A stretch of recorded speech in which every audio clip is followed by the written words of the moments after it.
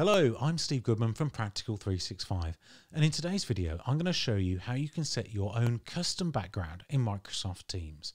So Microsoft Teams recently got a new feature that enables us to change our background to anything that we want. Now, we start off with either background blur or a list of pre-selected backgrounds from Microsoft, but I'm going to show you how you can upload your own background into Teams to customize the meeting to the way that you want. Now, I'm going to go over to Microsoft Teams and show you how this works. So I'm in Teams and I'm just going to go into a normal meeting as usual. I'm going to press join and you'll see my camera pops on here, and you'll see on the screen here I've got in the middle something called background effects here. So if I click this, then I'll get a whole list of these, and I've got the old background blur feature that makes it look like I've got a high-end DSLR instead of a webcam, and I've got Microsoft's built-in backgrounds that we can use.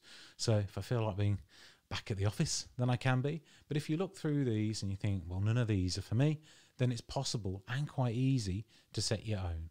So I'm going to back out of my meeting now, and I'm going to go and download some custom images. A great place to get custom images that are royalty free, so no copyright issues if you show them in meetings, is a website called unsplash.com. So I'm going to go to that, and we've got all sorts of images here. People at work, we've got people in offices, we've got people digging holes. So a good search on here is landscapes. So I'm going to look through some of these, and where do I fancy being today? I wouldn't mind going out into a field. I'm in the UK, so that's okay.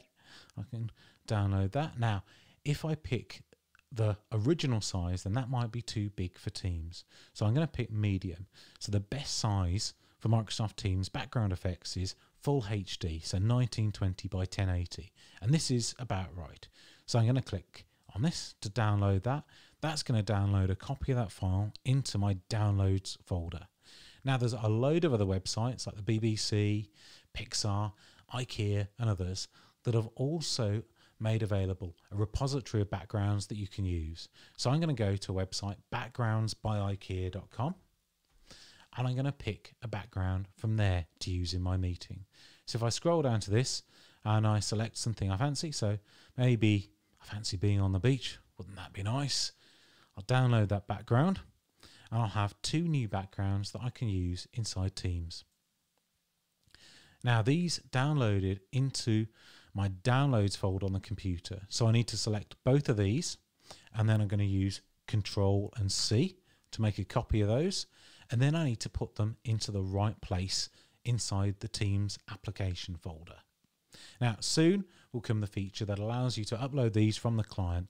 The reason it's not there at the moment yet is they want to make sure that IT admins can put special controls on to either disabling uploading backgrounds or enabling it. And that's especially important in situations like education. So that might be a reason why you don't see that today, or it gets removed in the future by your admin. Now I'm going to go right into the place inside the application folder where we're going to add these, and that's %appdata, %Microsoft Teams backgrounds, and then in here I've got an uploads folder. Now if you can't remember that path, have a look on practical365.com at the article. We've got the full path for the PC and the full path to find on a Mac if you're using one of those. Now we need to put it into this uploads folder here, so I'm going to double click in that, and I can press Control and V to paste these both in, and we're done. So I'm going to go back into my meeting, and then when I select background effects, then I'm going to have more backgrounds to pick from at the bottom. So you'll see my two new backgrounds here. I've got my fields, and I've also got my beach. I fancy being at the beach. That looks absolutely lovely. And when I join my meeting, people will think I'm somewhere else, or maybe not. So if you like that, then don't forget to subscribe to the Practical 365 YouTube channel today. And of course, you can find us on Twitter at Practical 365 and over on Facebook. Thanks very much for watching.